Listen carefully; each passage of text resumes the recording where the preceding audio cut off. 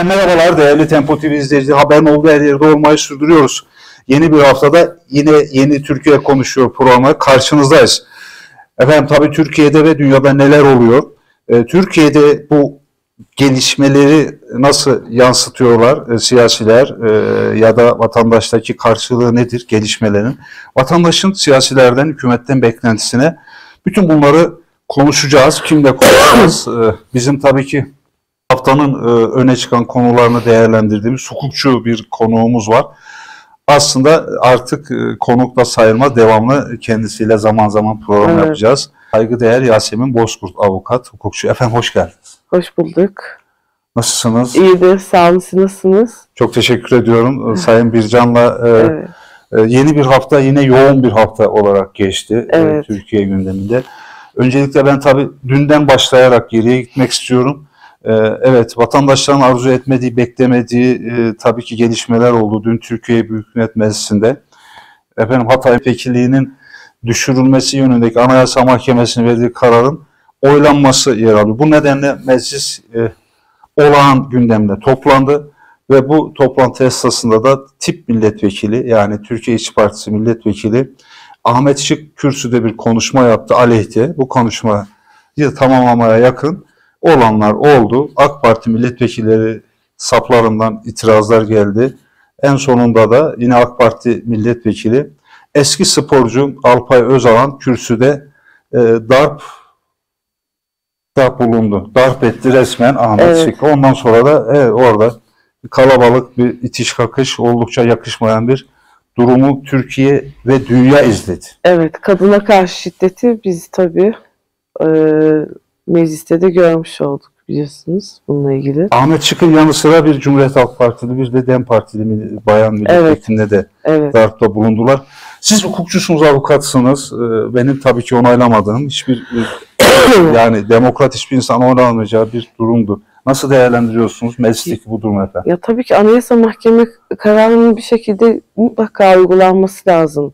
Hatta meclis bunun için olağanüstü toplantıya çağrıldı bunun için. Buna bile gerek yok aslında. Kendiliğinden resmen uygulanması gereken kararlar aslında burada. Ama tabii çok tartışma var bununla ilgili, biliyorsunuz. Çok aleyhe olan tutumlar var. Özellikle AK Parti yönünden maalesef. Bir şekilde uzlaşı sağlanamıyor bununla ilgili. Daha doğrusu uygulanması gereken karar uygulanmıyor. Hani milletvekilinin düşmemesi gereken bir karar alınırken milletvekili düşüyor ve bunun kararın yerine getirilmesi için bir toplantı yapılıyor. Tabii toplantıda da maalesef Anayasa Mahkemesi kararı göz ardı ediliyor. Biliyorsunuz 6 kez ara verildi. Aslında toplantı bile yapamadılar. 6 kez ara verilmiş toplantıya. Mümkün değil uzlaşı sağlanması.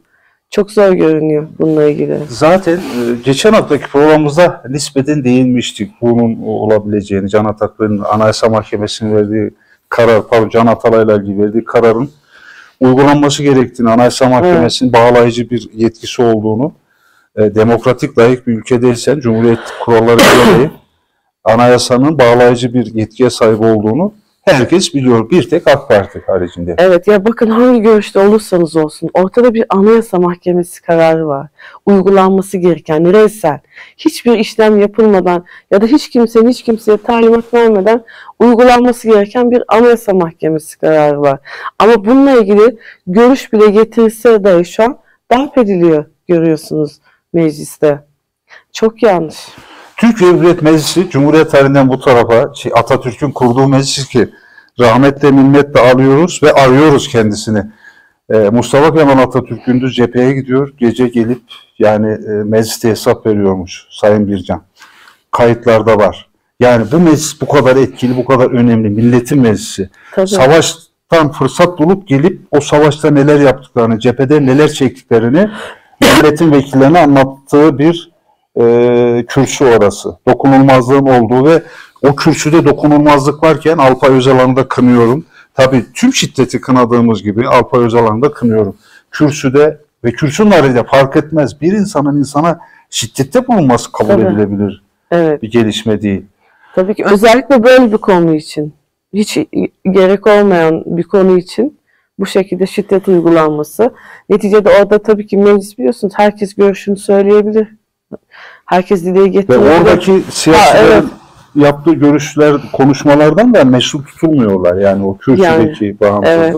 Peki siz dünkü tabloyu hukukçu olarak bundan sonraki sürece yansımasını nasıl değerlendirirsiniz? Açıkçası çok bir şey değişeceğini düşünmüyorum Süleyman Bey bununla ilgili. Neyse yani şimdiye kadar nasıl kararlar alındıysa, ne yapıldıysa mecliste bundan sonra da çok farklı bir şey olmayacak gibi görünüyor maalesef. Yani Can Atalay'la ilgili şu ana kadar ne gibi tutum takıldıysa ya da nasıl karar alındıysa ya da Anayasa Mahkemesi kararı uygulanmadıysa bundan sonra da muhtemelen aynı şekilde devam edecek. Öyle görünüyor. Dünkü toplantıda zaten Milliyetçi Partili vekiller gelmedi. Ve ben endişe ediyorum. Dünkü planlı bir AK Partiler tarafından planlanmış bir kurgulanmış diye düşündüm. Yani kürsüde açıklama yaparken Ahmet Şık o açıklamanın sonunu beklemeden saldırmaları ve bayanlara, yani karışık orada bayan milletvekillerine de geçmiş olsun dileklerimizi iletiyoruz tabii ki. Orada mecliste kan aktı diye manşet attılar. Evet. Hiç yakışmayacak bir şey. Türkiye Büyük Millet Meclisi'nde fikirler tartışılır, konular tartışılır. Tabii. Milletin lehine olması gereken kararlar alınır ama dün böyle olmadı. Tabii söz meclisten açılmışken bir de Mahmut Abbas bir önceki gün Filistin Devlet Başkanı seçilmiş Devlet Başkanı Mahmut Abbas Türkiye Büyük Millet Meclisi'nde konuştu. İkinci defa konuştu. Bu konuşmayı nasıl okuyorsunuz efendim? Bu tabii ki Gazze-İsrail Savaşı ile ilgili aslında yön vermesiyle ilgili Türkiye'de biliyorsunuz bu Instagram'ın da kapatılması ile ilgili çok eleştiriye maruz kaldı.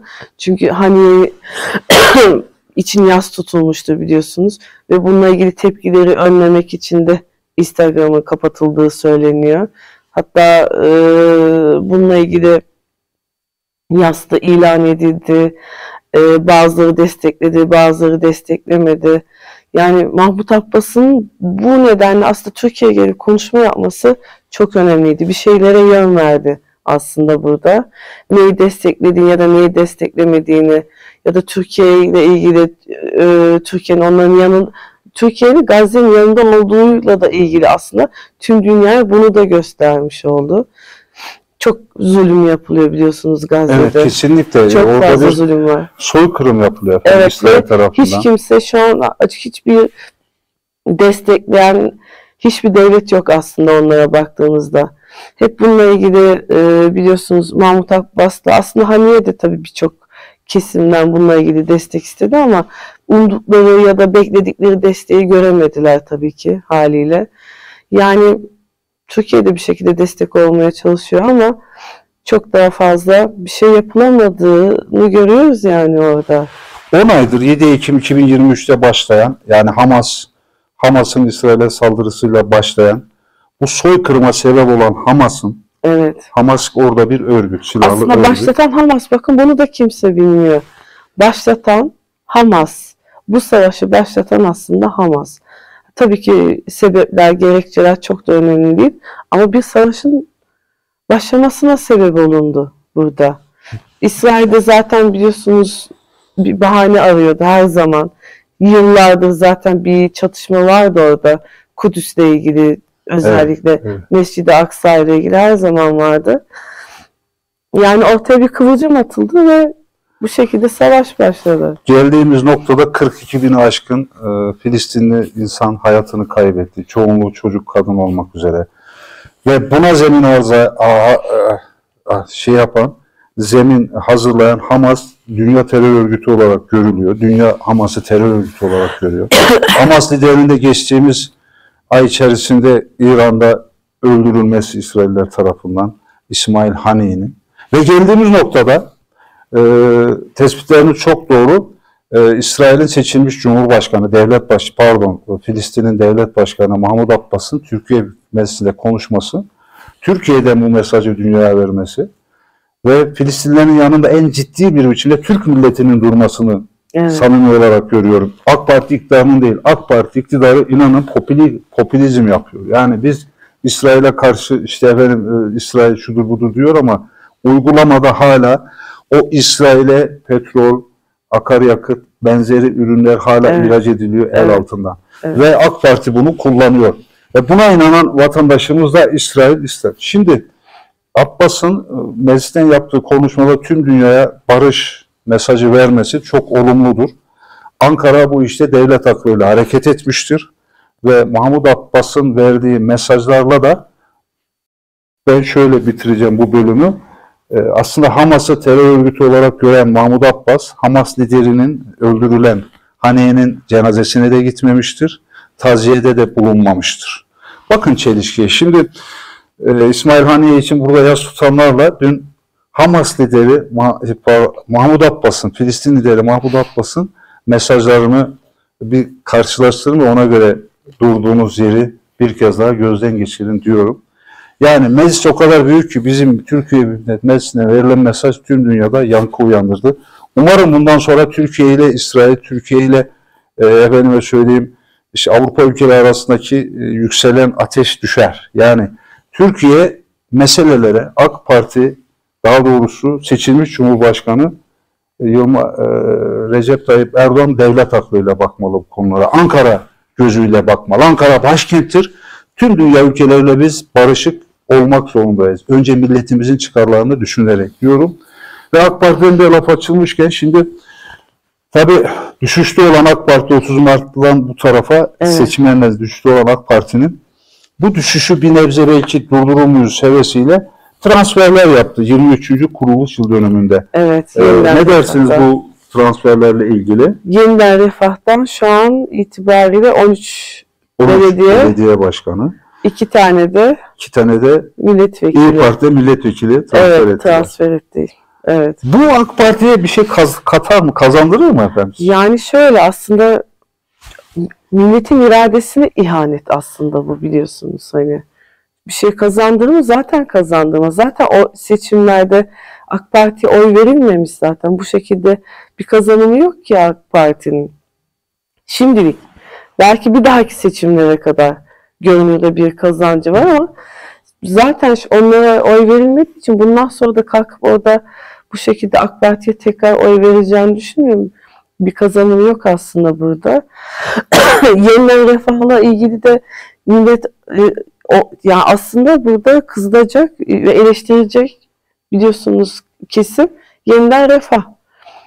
Millet seni seçmedi, yani millet seni Yeniden Refah'a seçti seni oraya başkan yapmak için.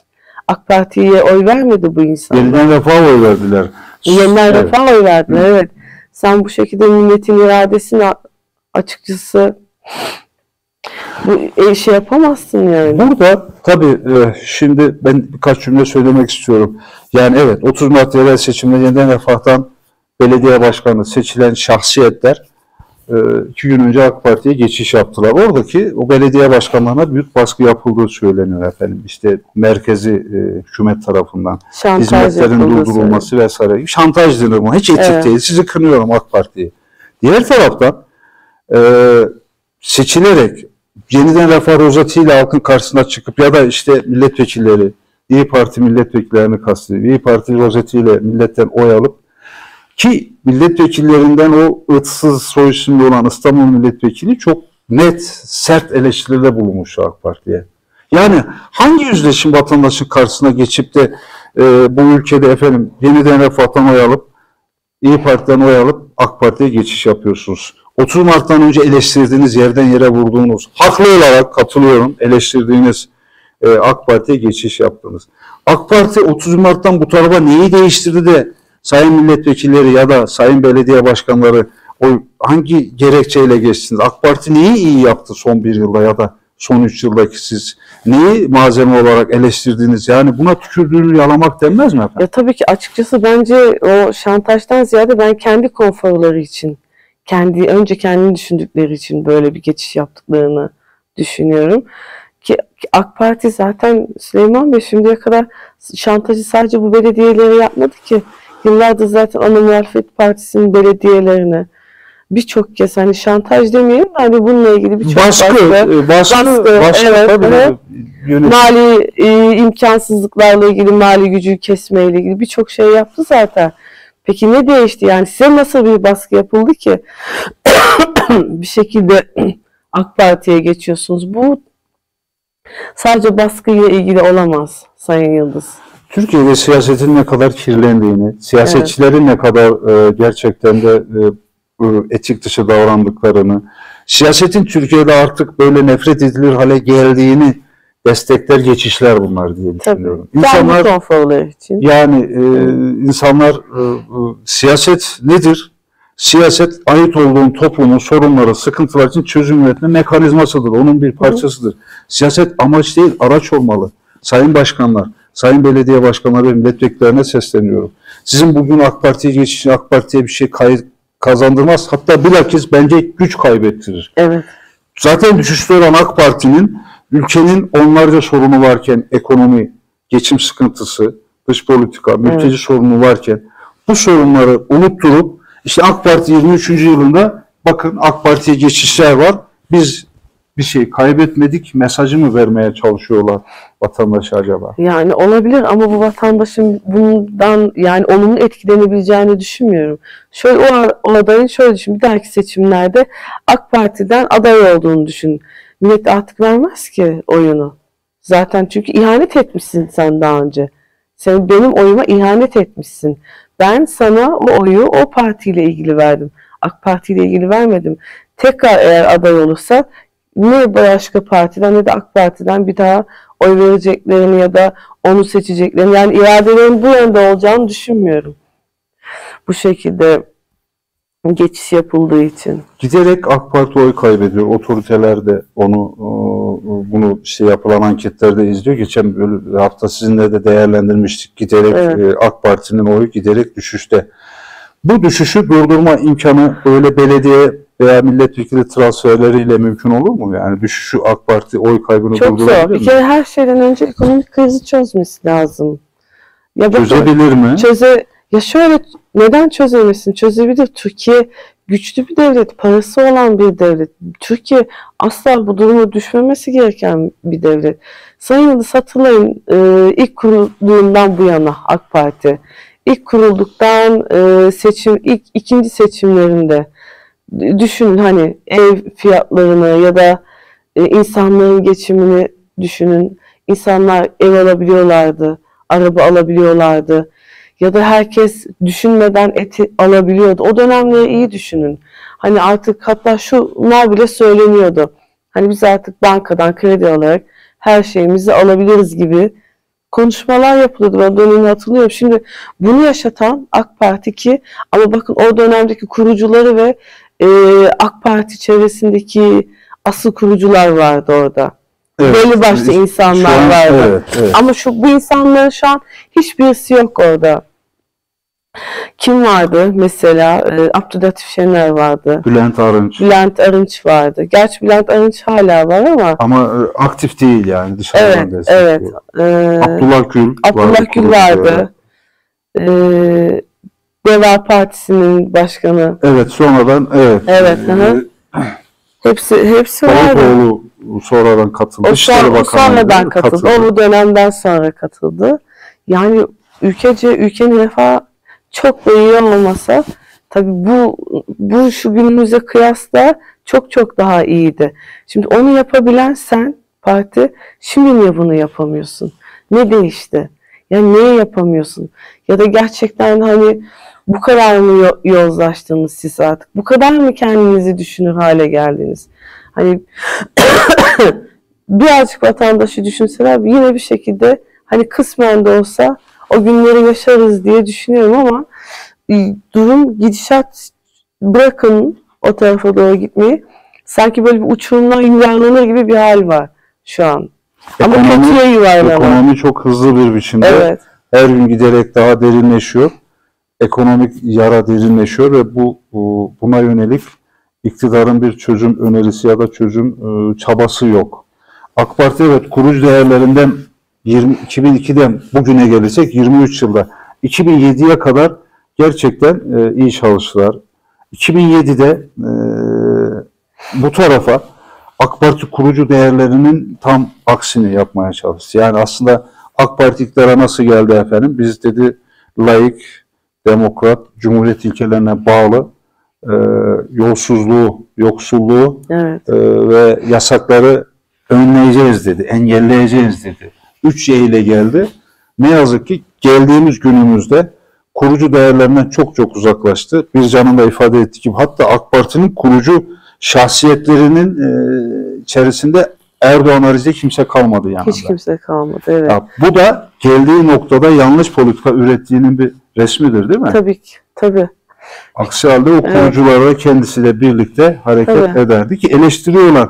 Önceki gün işte bahsettik biz Hatay milletvekili Can Atalay'ın mesleki konuşmasından bir gün önce Bülent Arınç dedi ki işte efendim biz dedi kangren olmuş kolu kesmeliyiz. Ben de diyorum ki Sayın Arınç kangren değil vücut komple kangren. Yani AK Parti'nin 2007'den bu tarafa siyasi, ekonomik, sosyal, kültürel alanda bütün çabaları yetersiz. Yani yol yaptı, geçmiyoruz. Hastane yaptı, hastaneye gidemiyoruz. Efendime söyleyeyim, buna benzer işte özelleştirmeler yapıldı, hesapsız ihaleler verildi, adam kayırmacılık, liyakatsız insanlara yetki verildi ve geldiğimiz noktada yolsuzluk çok arttı. Hiç olmayacak konumlara olmayacak insanlar getirdi. Oraya layık olmayan, o görevi yapamayan ya da o görevle hiç alakası olmayan. Hani biliyorsunuz bir yere bir müdür ya da bir kalem, özel müdür ya da bakan da demeyelim de yapılacağı zaman oradan yetişme. O işi bilen, gerçekten o gömleği taşıyabilecek insanların getirilmesi gerekirken bir bakıyorsunuz ki çok alakasız, nereden nereye tamamen liyakatle gelmiş artık insanlar var. Yani o kadar haklısınız ki günümüzde rüşvet arttı. Haksızlık, yolsuzluk, en önemlisi de adaletsizlik. O kadar arttı ki sizin de alanınız. Yani işte geçtiğimiz hafta İzmir'de bir kıza sokakta röportaj uzatıyorlar. Dilruba'ya eleştiri yapıyor. Eleştiri boyutunda belki had şeyini geçmiş olabilir. Ancak bunun hakkı yani neticede insanlar bu ülkede fikirlerini özgürce söylemeliler. Şiddete dönüştürmedikleri sürece. Tutuklama çok ağır. Çok ağır. Ya bakın burada bizim ülkemizde kadını bıçaklıyorsun, tutuklanmazsın. Kadını ölümüne döversin, tutuklanmazsın. Çocuğa cinsel istismarda bulunursun, tutuklanmazsın. Biz bunları da gördük Sayın Yıldız. Çocuğa cinsel istismarda bulunur, tutuklanmazsın. Bir sokak röportajından dolayı bununla ilgili kısmen haklı yanları da olabilir, olmayabilir. Bakın herkesin görüşü farklı olabilir ama tutuklama gibi bir adli kontrolün getirilmesi açıkçası orantısız güç gibi bir şey bu. Adaletsizlik dediğiniz gibi. Yani bu ülkede efendim Atatürk'ün annesi Zübeyde Hanım'a hakaret edip ağza alınacak hakaret edenler bir saat bile tutuklu kalmadı. Evet. Ama bu kızcağız, bu kızımız orada eleştiri yapıyor. Kendi bir vatandaşın görüşüdür. Yani biz halk arasında konuşulan ekranda hadi evet hata da yapmıştır belki hakaret etmişse ama bunun karşılığı tutuklama olur mu? Atatürk'e hakaret edenler, efendime söyleyeyim ağzına geleni söyleyenler bir saat içeride kalmazken ülkeyi geldiği konumda eleştiren bir kızımızın üstelik de kalbi delikmiş yani şu saate kadar hala tutuklu ne yazık ki. Ve 23. yılını geride bırakmış olan AK Parti vatandaştan bundan sonra nasıl, hangi gerekçeyle oy isteyecek? Hangi gerekçeyle milletin karşısına çıkıp da ben sizin hakkınızı, hukukunuzu savunacağım? Hangi gerekçeyle bu ülkede her şeyi iyi götürdük diyebilecekler? Bugün dış borç efendim 550 milyar dolara gelmiş. 11 milyar dolarmış AK Parti iktidara geldiğinde dış borç. 23 yılda 550 milyar dolar bildiğimiz kadarıyla. Belki de daha fazla. Ekonominin durumu ortada. Emeklinin, işçinin, çalışanın. Evet. Ve bir de biliyorsunuz en son yine zam yapıldı bir sürü şeye. Evet, köprülere, yollara. Yani devletin kaynağı milleti bu şekilde daha da zam yaparak bir gelir elde etme olmamalı Sayın Yıldız.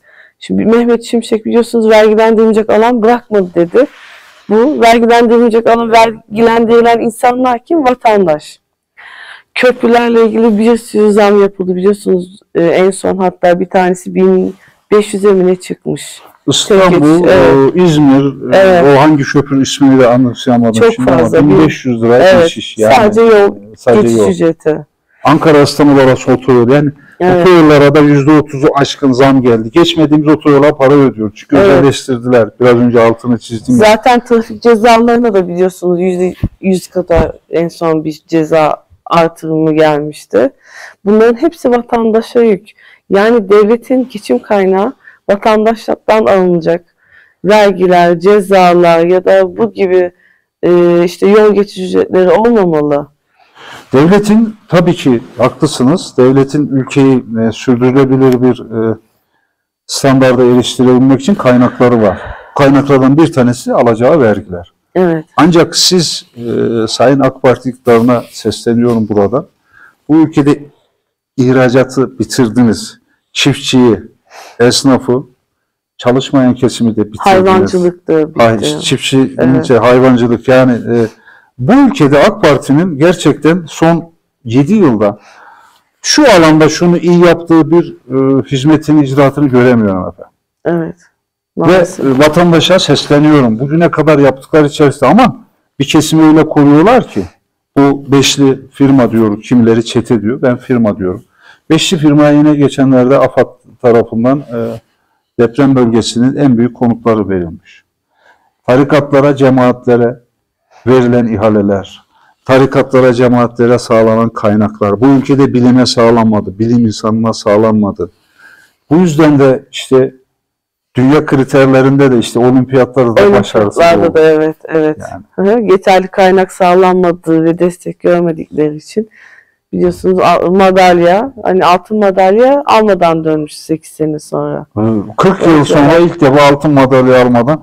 Çünkü bunlar biz Avrupa'da insanlar insana değer verirken, kadına değer verirken, bilim insanı yetiştirirken biz voleybolda başarılı olmuş kızlarımızın kıyafetini konuştular. Bağnaz kesim. Kıyafetini. Sporcu adam nasıl çıkacak oraya? Yani bu kadar bağnazlık, bu ülkede AK Parti ile bağnazlık bu ülkede yer yer ziyadesiyle bugüne kadar çok çevre buldu. Ve hala bir cahil ve cühela kesimi var.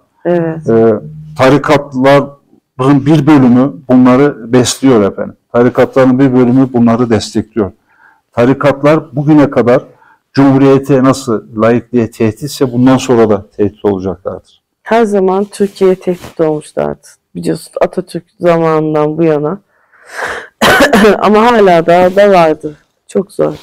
Tabii şimdi Türkiye'de geldiğimiz noktada gündemde konuşulan, aslında konuşulması gereken, her programda da diyoruz ya, ekonomi, geçim en önemlisi budur. Bir de tabii ekonomiye sebep olan mültecilerden bahsetmiştik. Bir şey daha var. Şimdi bu kayıp 720 bin mülteci vardı. Adresine bulunmayan Suriyeli vardı. Vatandaş. Onların bir bölümü yurt dışına çıkmış diyor İçişleri Bakanı. Ve bunların bıraktığı işte efendime söyleyeyim vergi, bunların bıraktığı masraflar bizim üzerimize eklenecek. Vatandaştan çıkarılacak. Dün bir haber okudum bir gazetede. Bu kaybolup adreste bulunmayanların hepsini işte evi tutmuş, kiralamış, ödeme yapmamış. Efendime söyleyeyim, yaşam içerisinde, yaşam standartı için gerekli olan işte sağlık giderlerini karşılamış, onun maliyetini vatandaştan çıkaracaklar. Yani biraz önce dedim ya, vergi üstüne vergi, ceza üstüne ceza. Ve bu hükümet hala bütün bu olumsuz gelişmeler olurken de hala vatandaşın karşısına çıkıp biz başarılıyız, biz oy istiyoruz, gel milletvekili, gel belediye başkanı diyebiliyor. Bu ne şeylik, Yasemin Hanım, bu ne rahatlık? Ya 23. yıl kutlamalarında en azından kendilerine de bir eleştiri yapabilirlerdi Sayın Yıldız. Eleştiri yapanlar var işte, Bülent Arınç gibi, Mehmet Metiner gibi eski milletvekili, gazeteci eleştiri yapıyorlar ama o eleştiri yapanların da tabii ki bir karşılığı var, şüphesiz var. Çünkü o AK Parti yanlış yolda. Yani yönelimsel olarak yanlış yolda olmasa bu eleştiriler gelmez.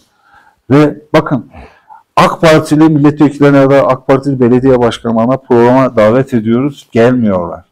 Gelemiyorlar. İsim vermeyeceğim ama çünkü ne anlatacağız diyor Süleyman Bey. Gelelim. Ekonomiyi anlatın diyorum. Ama sebeplerini anlatın diyorum. Farkındalar ama da değil mi toplumun, milletin çektiği sıkıntının? Farkındalar tabii. Farkında olmakla birlikte şöyle de bir durum söz konusu. Şimdi AK Parti teşkilatıyla AK Parti üst kademesi arası kopmuş durumda. Kopukluk var. Yani genel merkezde teşkilatlar arasında kopukluk var. Yasemin Hanım. Yani yukarıya çıkmıyor mu diyorsunuz? Çıkmıyor. Genel merkezde saray arasında kopukluk var. Sarayda Erdoğan'ın danışmanlarıyla genel merkez yönetimi arasında bir istişaresizlik var, kopukluk var, görüş ayrılığı var. Yani hem sarayla genel merkez hem genel merkezde AK Parti teşkilatları, il, ilçe, belediye başkanları arasında kopukluk var. Belediye başkanları, ilçe başkanları derdimizi anlatamıyoruz. Vatandaşa gidip biz AK Partiliyim diyemiyoruz diyorlar. Bu duruma geldik ve bu durumdan haber olmayan bir Erdoğan. Danışmanlarının görevi biliyorsunuz aslında onu yönlendirmek bir şekilde. İyi de yönlendiriyorlar yani.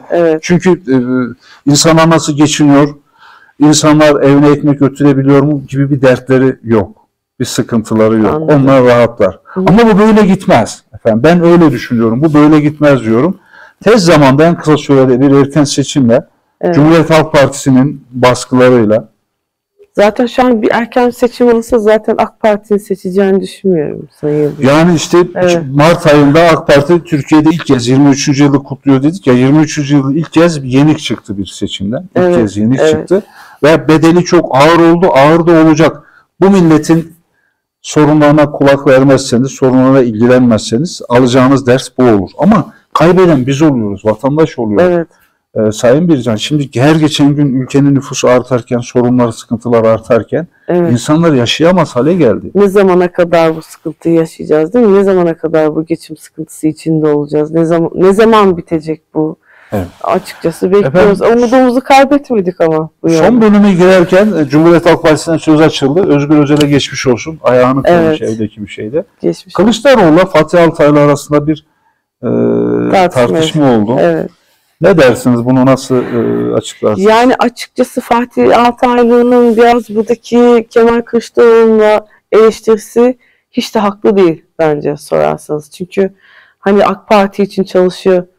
Dış güçlerle, hani dış güçlerin insanı, bu biraz şöyle haksızlık mı oldu? Haksızlıktan öte biraz aslında iftira da. Ağır bir şey bence. Çok ağırdı. Tabii buna Kemal Kılıçdaroğlu o da çok ağır bir şekilde cevap verdi biliyorsunuz bununla ilgili. Onu da okuduk sayfasında. Yani bir de Kemal Kılıçdaroğlu ne olursa olsun Cumhuriyet Halk Partisi için aslında emek vermiş. 11 genel başkanlık yapmış. Ve Türkiye'de ilk kez farklı görüşleri altılı masada birleştirmiş bir şahsiyet. Sevin ya da sevmeyin ama onun demokrat yapısı, onun laikliğe ve cumhuriyete olan saygısını kimse inkar edemez. Hele onun AK Partili olmasını nasıl iddia edersin Sayın Altaylı? Yani çok bir gazeteci olarak seni kınıyorum.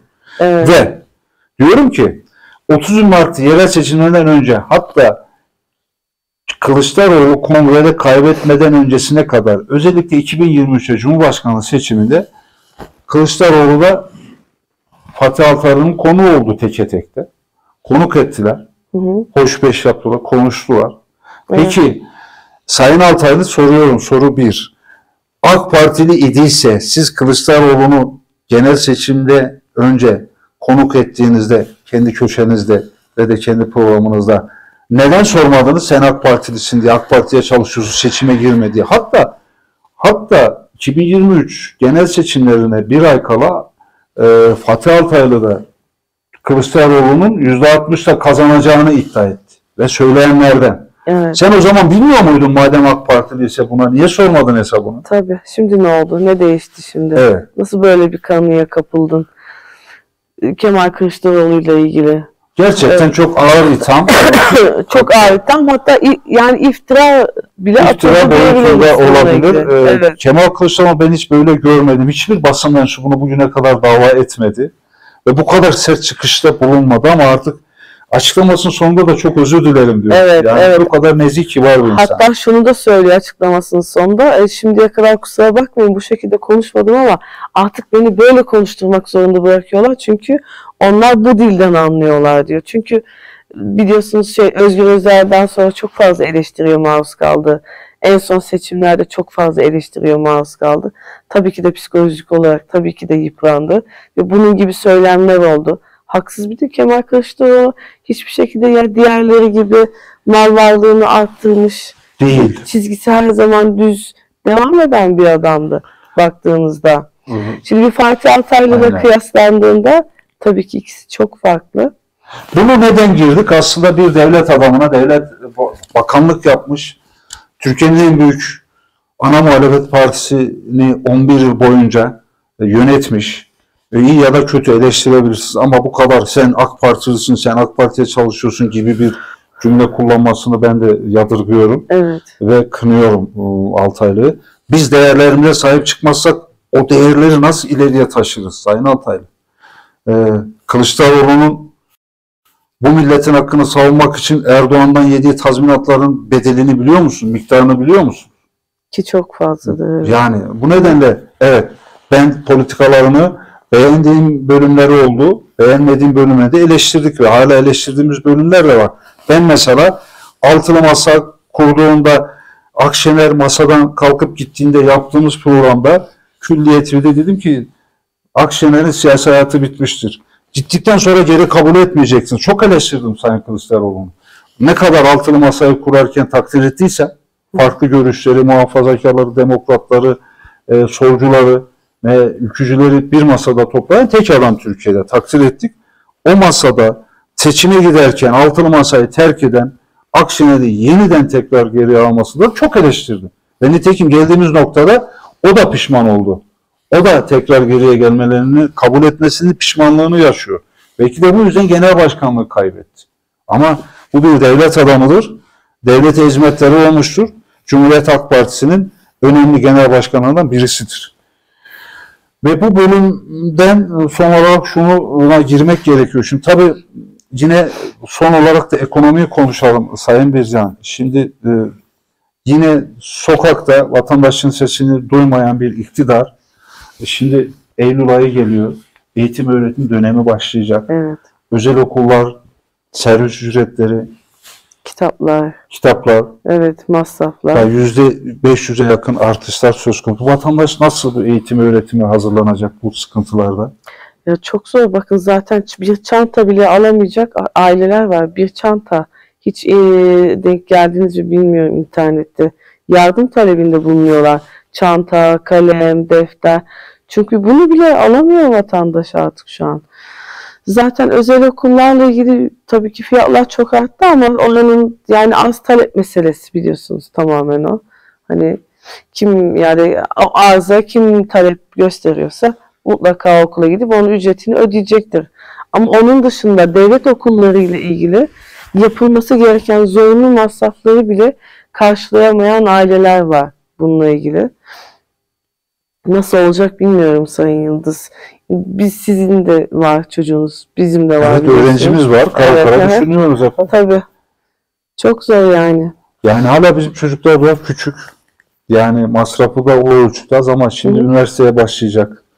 Liseye başlayacak. Evet. Öğrencilerin yani ve de birden fazla öğrenci olan ailelerin durumunu merak ediyorum. Allah hepimiz yardımcı olsun diyorum ama şimdi bunu demekle de olmuyor ki. Bu iktidarın bir çözüm bulması gerekiyor. Alternatif yaratması gerekiyor ama alternatif yaratacak yeteneği kalmadı artık bu iktidarın. İddialı konuşuyorum. AK Parti'nin bundan sonra bu ülkede herhangi bir alanda, herhangi bir sektöre vereceği bir katkı yok değerli izleyiciler. Acı ama gerçek. Acı ama gerçek.